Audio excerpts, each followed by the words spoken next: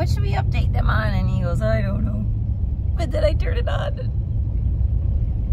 we're just driving around looking at how wet it is and everything. And you know, when we were driving past this field right here, I was thinking about the first time I rode with you when you were board plowing. That's what came up. Oh, I remember when you drove out from the big town that you lived in, Appleton, that we were combining over there, and you were scared to drive down that grass driveway. And let's show I was so busy. Do we have to back up? Yeah. Why is the sign all messed up? Somebody hit the sign again? Oh, what's for going sure. on Why there? wouldn't they? This equipment's just too big. No. There's signs all over. When I was driving to Ortonville, they were like leaned in toward the ditch. And do people do that on purpose, or do they run into them? Well, that's what I don't know.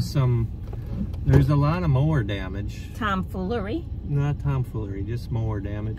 This is wind damage here. The sign, the bottom bolt.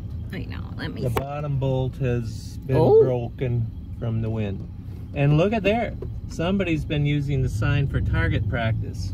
Oh, yeah. Now that one, well, there's a couple of spots there that he's right on target, but that one way off on the other one. That's nice. Oh, well. What you gonna do when you got people like that around the area? And you know, this road, when I was in 18, did not look this good. It wasn't mowed. Yeah, back back to that story. I don't know if we should tell that story. That's kind of sad. What's sad about it? Well, I was way off over in the other corner combining, and I thought, well, she obviously can drive down that road. Obviously. Well, she sat there quite a while, and then she went home. And I thought, okay, see ya. You're supposed to read your mind back then? Oh, that was before cell phones, too. Well, that was way before cell phones. Right. And that you would think he would have. You could have walked been a little bit romantic and kind to me, a town girl. That would have been 10 minutes driving across there with that old combine. 10 minutes. 10 minutes. Time is money, Amy. Yeah, I remember that. Some days, I just don't even know how this ever happened. How did this even happen? By the grace of God. That's all, Amy. And we're both still alive. Well, there's a few deep wounds and scars that might heal someday, but not yet. At that time. No, I'm just kidding. Just kidding. So yeah, Sunday drive. It's the Sunday drive. I usually don't go with. No, you are witnessing something very odd, unique. What is? You driving around looking at whatever it is to look at. Well, sometimes it's the same thing mile after. Well, it is the same thing, actually, but it isn't. It's always different.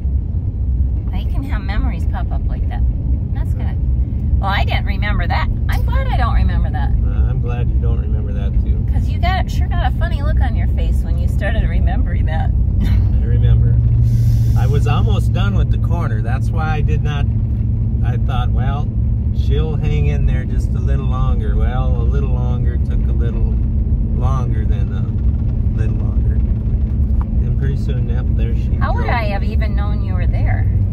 Well, you could see me, for heaven's sake. I know, but what field would I have known to drive there? I suppose you talked to Mom. I think you did go back to the farm. You didn't go back home. But oh, yeah, I was thinking that would be kind of weird that I would drive all the way out here and then... Yeah, Is it probably 18 miles? Back to your house, it was 18 miles. Otherwise, back to the farm is 4 miles. This sweater is scratchy. I do not like sweaters that are scratchy. Well, so if I go like this, it's because I don't know, some people would say it's a neurological disorder. I can't stand scratchy stuff. Pick it. Scab picker.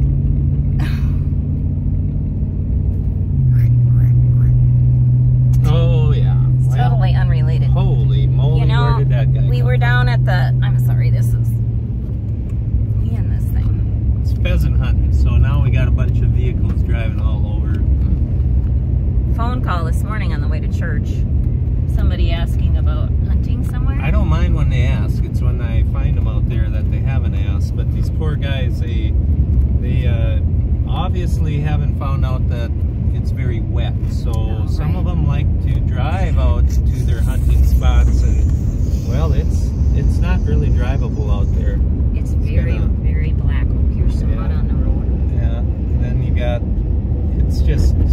it's less than ideal farming conditions at this point. It's now 30 degrees, a low last night of 19. So it's starting to get hard out there. And if you aren't, well, you never know. It's not November yet, right, Amy? It's almost November. It's about 3 days from now. So my old theory is we always try to get done with as much harvesting as we can by Halloween, because it gets, you never know, high winds and bad weather and snow, and I don't know, we'll get the tillage done, but it's gonna get quite hard. Oh, I don't know. Hunter. Oh, I didn't see. Squirrel. We stopped at the corn shack. I don't know what's going on down there. I'm transferring corn in, by the way. Thanks for reminding me. Yeah, because it crossed my mind, and I'm like, I think you said to check every 10 minutes, and we've been filming for almost 7, and we've been gone for probably 15. But yeah,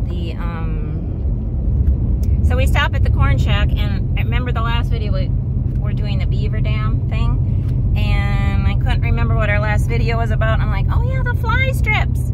Okay, so here's just a little bit of information. Is I know that they still sell fly strips. It was just kind of it was kind of a joke, I think. That it was just kind of a joke. But not everybody gets it, the punchline. And I'm not very good at joke telling, so I'm not gonna tell it. There are fly strips. Actually, we have bought some for the shop that it's like a rectangle piece of sticky thing you stick onto the window, and then they stick on there. Seems kind of cruel. My brother, the window washer, he's against them. Yeah, I bet he is. You you wash the window, you leave the window, you don't touch the window, you don't sprinkle, shake your hands like this after you're done washing. No, you don't do that. There's rules you have to follow. This is life, and there's rules. Adhesive gets on the window, that's why. And you shouldn't use a razor blade either. On some windows you can use razor blades, but do not use a razor blade on the window that is not made for it. Is it tempered glass? Tempered. You cannot use a razor blade on tempered glass. Otherwise, he's got big 6-inch razor blades. And this is your youngest brother, Brian. Yeah. And he always came back to grain cart. How many years? Many. 20-some. 20-some years, and this is the first fall. He didn't come back. He had too much with his business to handle, and main guy had open heart surgery. He's main manager guy. Ooh. So anyway. Yeah, what are we doing talking about this now? What you was brought it up. It was the fly strips. The fly strips, Brian, and the windows. The beaver update. Oh yeah. The beaver is still alive and doing well. Trapping season opened yesterday. So I've got a guy that's on it, and we'll give you an update, hopefully. I just don't know if I should take a picture of the beaver. No? I don't know. You know what they'll all say? They'll say, yeah, take a video. They want to see all of it. They want to see everything, I think. No? Probably not. I'm getting nervous. We better leave now. Okay, and the other thing I wanted to update, we were talking about a prayer walk at the last one, and this morning we had a quarterly business meeting, or I don't know what they call them at church, and we were at it, and it started at 9:40, and the agreement was to pray at 9:38 a.m. because of Matthew 9:38 about the laborers, and the harvest is plentiful. But the laborers are few. Yeah. Laborers are few. It was hard. I put it in my phone to remember. And even then, it's like, yep, 10 minutes ahead, and then 10 minutes later, I'm doing something else. So anyway, it's good to get in a habit of those things. Habit of prayer. You know what I learned yesterday at the women's? Well, we studied Psalm 23, and anyway, one gal was talking and presenting and being honest about like how much time she spends on her phone.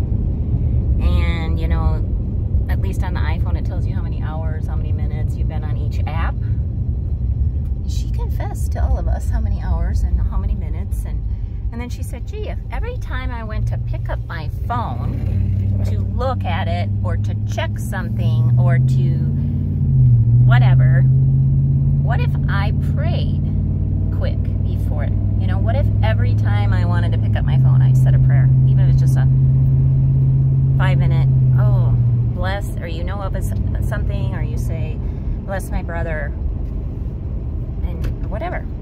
So what's Think of the impact of that would be if we would pray as often as we open up our phone. That's very convicting to me anyway. How about you? Might not get nothing done all day. It's a difference if you're looking at your phone or praying. Look at my phone. Don't look at your phone, just pray. Right. Something to think about. What is the appropriate phone time a guy should? How much is too much? Right. How much is too much? Half hour a day too much? Hour and a half? That sounds a lot. I was thinking about all those my apps, the ones I use the most. Snapchat is where I talk to all the people in my life every day for a brief amount of time, but boy, that adds up. The other one I was thinking about, which I will give myself permission, is this new wall Pilates app, which is probably, what, 20, 30 minutes a day? Say that again, what? Wall Pilates. Is that a cartoon you watch or what? Ow. No, it's an exercise stretching something or other. It's empty. Ooh. Well, now my job is complete. Here, let me show you. Okay. I'm emptying the overhead bin. So you can hear the auger is clunking. So I gotta go shut this down.